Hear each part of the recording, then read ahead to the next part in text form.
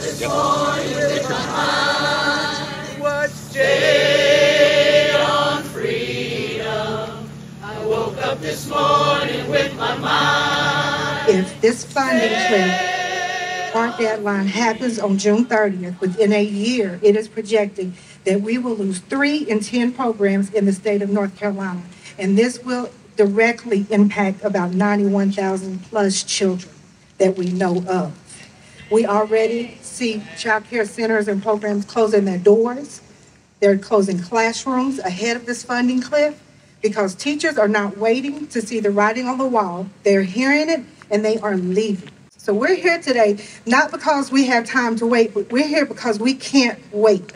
We are here today to let them know that we need emergency appropriations issued immediately. We will request that, we will demand it, and we will do what it takes to get it. We have 18 days left to stand up for these children and these families, many who do not have a voice to stand here with us today because they are at work not knowing if they're going to have child care at the end of the month.